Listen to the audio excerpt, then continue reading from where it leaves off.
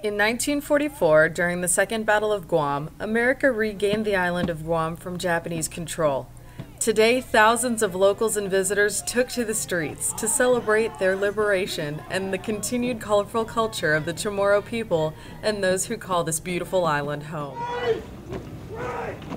For the first time, 3rd Marine Division, based out of Okinawa, Japan, joined in on the festivities. I'm proud of my Marines. I'm proud of the Marines who currently serve and all those who went before me.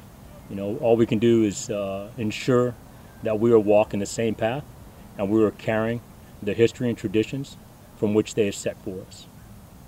For the people of Guam, Dunkalu na Sajus Masi. And we look forward to coming back and celebrating Liberation Day here on Guam for years to come. Petty Officer Amanda Kitchener, Naval Base, Guam.